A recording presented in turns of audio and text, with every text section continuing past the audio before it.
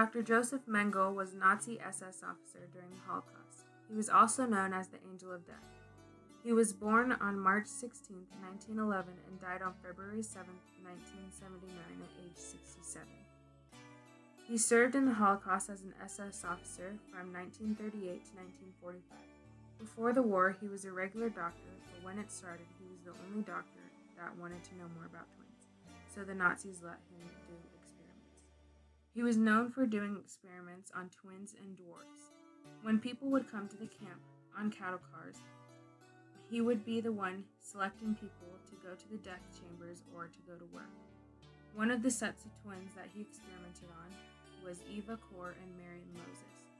They lived in a little town where they were the only Jews, so they never expected the Nazis to go to that town for just 6 people.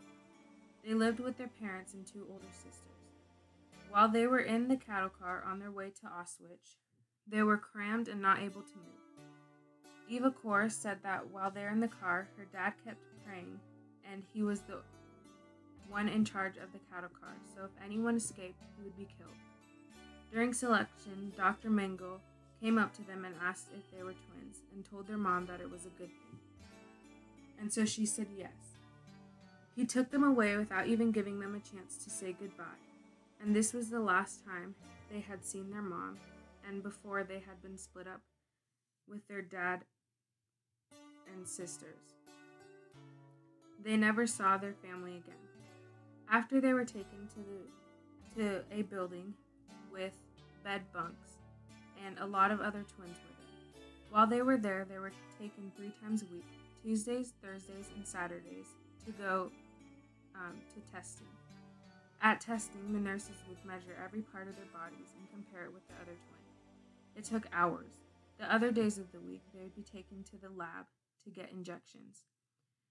They would take blood from them and then inject them with many different substances. Eva remembers that she thought about how they could take so much blood from her because she thought she had barely any left.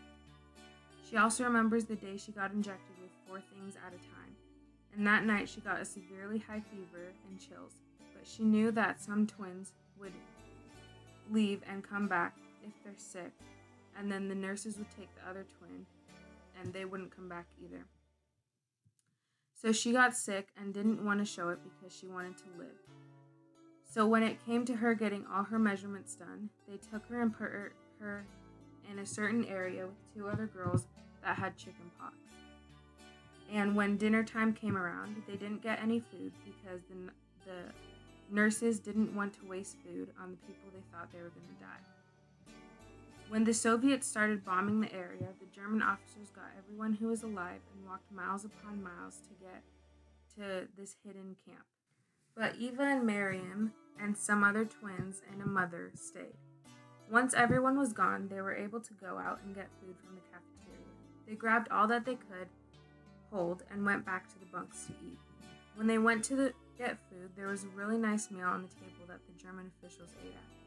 Eva thought about getting that food, but it looked like a scam to her. They would later find out that the food the Germans had left had a poison that would kill them if they had eaten it. 2 girls died from overeating because they ate too much and it shocked their body. After a couple days of doing this, the Germans came back to destroy any evidence of the crematories. When they came back, they made everyone left go on a death march to another concentration camp miles away, where the Germans would soon leave everyone with no food or water. Then the Soviets would soon come and rescue Eva, Miriam, and all the other people that lived. Later in life, Eva gave Miriam one of her kidneys because the stuff that Mengele injected into Miriam's kidneys made her kidneys not grow past the size of a 12-year-old's. Shortly after, Miriam died from kidney cancer. Every year, Eva visits the concentration camps. She founded the Candles Holocaust Museum to educate people about Mengele's tests. She died on July 4, 2019, while visiting Germany. To this day, scientists still don't know what was in the injections Mengele gave her. There were leftover tubes of liquid, but they still haven't been tested.